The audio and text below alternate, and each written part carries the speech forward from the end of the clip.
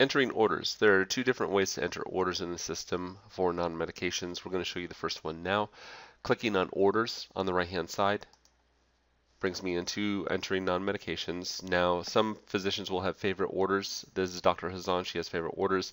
That's why I'm seeing favorite orders first. Instead of the favorite orders, I want to click any order, and I get my type ahead search box. I'm going to enter two labs. The first is the CBC.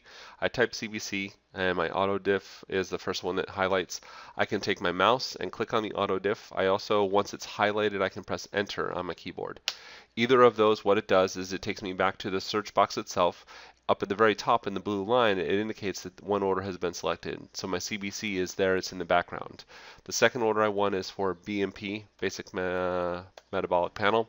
Type in BMP. Again, it highlights the BMP. I can click it with my mouse, or I can hit enter on the keyboard itself.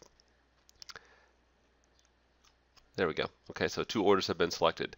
When I'm finally ready to process my orders themselves, I can click on Preview Edit here.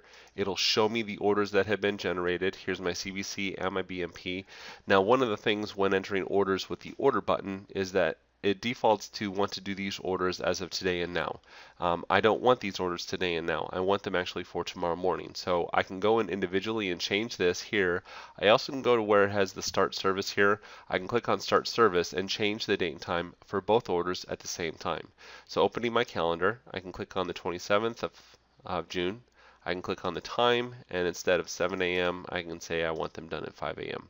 Click OK. It changes both of the orders to June 27th at 5 a.m. I'll go ahead and click Done Submit, enter my PIN number, and my orders have been filed across.